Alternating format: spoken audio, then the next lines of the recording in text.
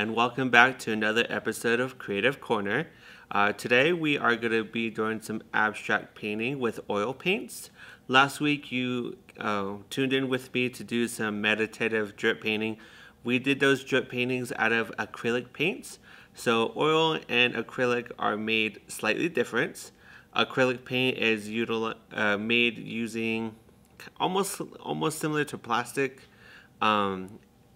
And it's able to dry faster, whereas oils, they're made with different types of chemicals that are safe to use, and it's going to take a longer to dry.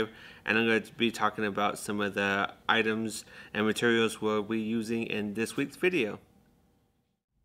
Okay, so some of the items we'll be utilizing, I have some palette knives, a variety of paintbrushes, a pencil, and then I also have a few brands of oil paints. It's just a personal preference depending on what you want to do. But I have Academy, Winsor & Newton, as well as Gamblin. So like I mentioned, it's just up to you what you would like to utilize. But these are my brands that I like to use. And then right in front of me, I also have an 18 inches by 20 inch sized canvas. It's already prepped and primed. I was planning on using this for a different painting, but I want to do something else with this one, so I'm going to show you what we'll be doing today. But on your right, my left hand side, I also have some paint thinner, so that way the oil paints are going to be spread a little bit easier on the canvas. I also have my painter's palette right here. It's caked with years worth of oil paints. And then I also brought an example of an abstract painting I did about 2 months ago. So I combined several techniques: drip painting, oil paints, collage, just to create this amazing abstract painting.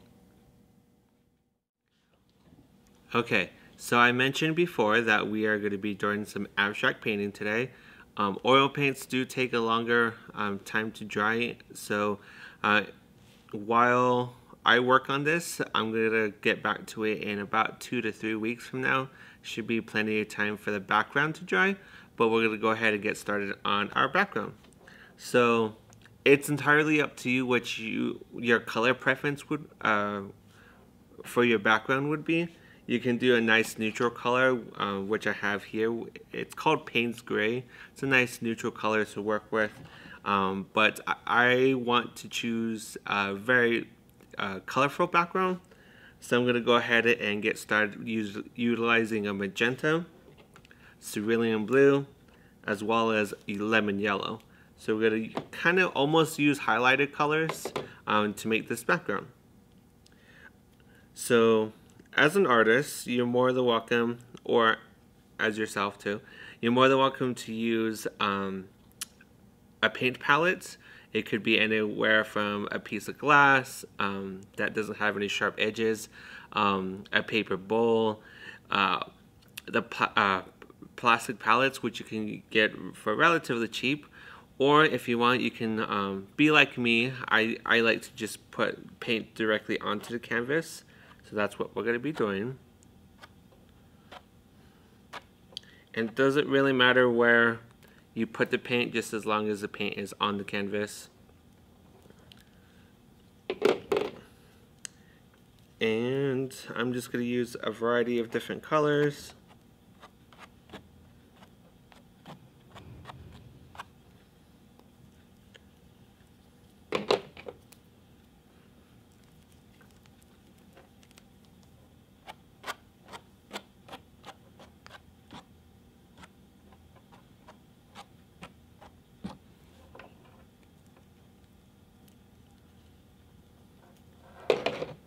And if you want to, you're more than welcome to add other colors too as well.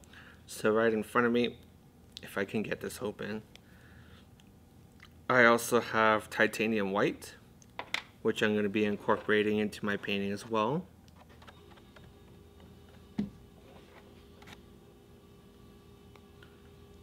And to add some contrast, I am going to also be utilizing some lamp black, which my paints haven't been used well, so that's why it's difficult to open them. So I'm just going to add a little bit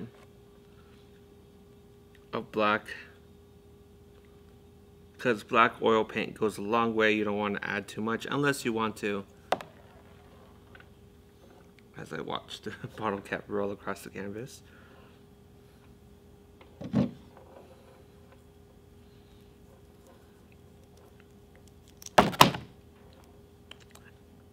Yeah, getting paint all over the place, which is fine. And the next up, I have some paint thinner in a container to the side. You're gonna add some to your paintbrush, not too much, and then you're just gonna go ahead and start spreading the paint around the canvas.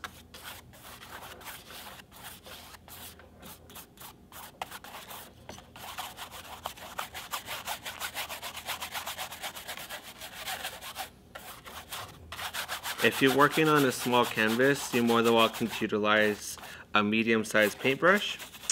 But if you're working on a larger size canvas, I suggest that you go to a larger size brush.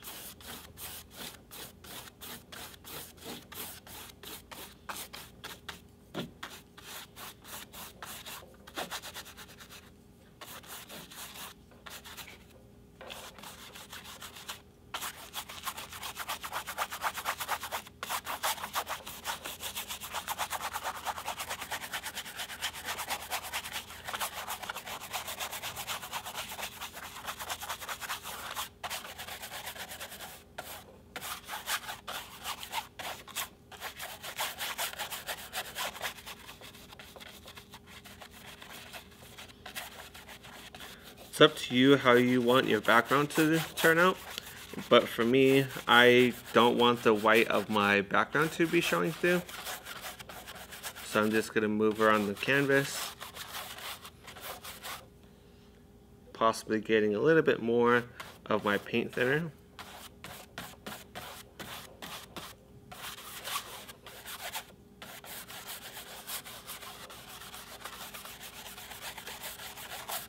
And me personally, I like showing my paintbrush strokes throughout my canvas.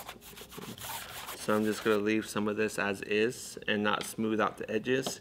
You can choose to smooth out the edges. You'll just want to get a dry paintbrush and start blending in some of the areas that you're working on. But it's not what I'm going to do.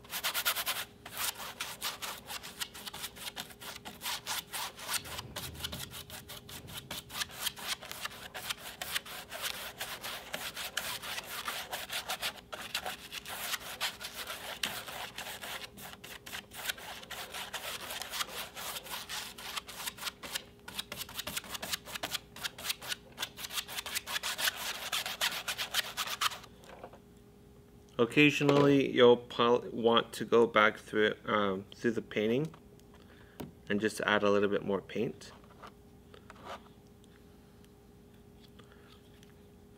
Because I don't like how thin it looks, so I'm just going to add more paint.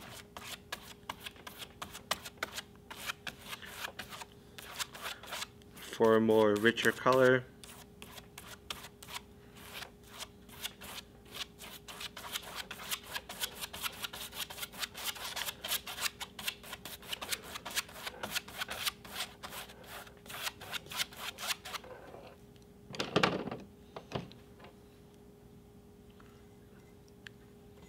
Okay, so we're almost done with this background. This last part, just move the yellow around the canvas.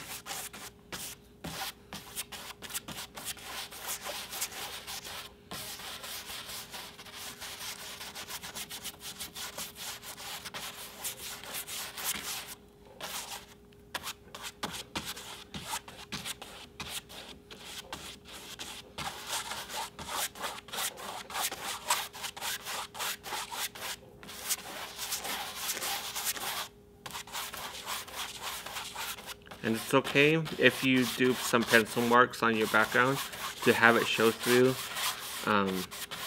like I have on mine, partly because I'm going to be going over the background once it's dry.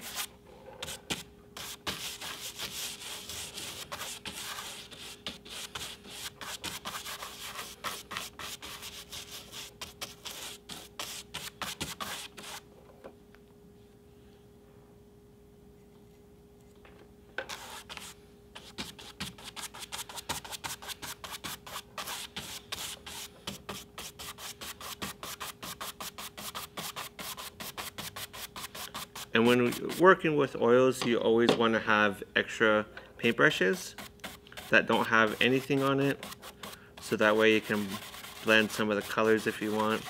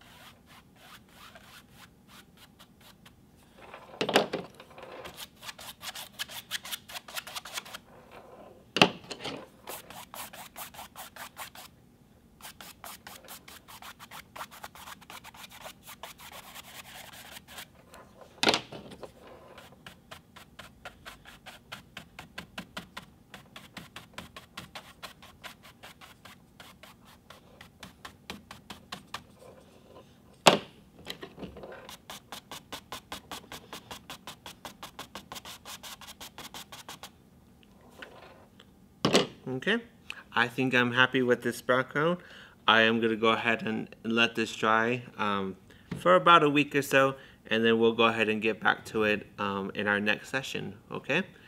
I'm going to go ahead and be putting a list of materials in our description below, but if once you're done, you want to clean your paintbrushes. If you don't have paint thinner to clean it with, you can also use Dawn dish soap. It's really great for cleaning oil paints. But that's all I have for you today. If you have any questions, you're more than welcome to let me know, and then I'll go ahead and get to your questions, okay? Thank you for joining me today on today's episode of Creative Corner Abstract Painting. We're going to go ahead and continue this here in a few weeks. Thank you very much, and you have a good day.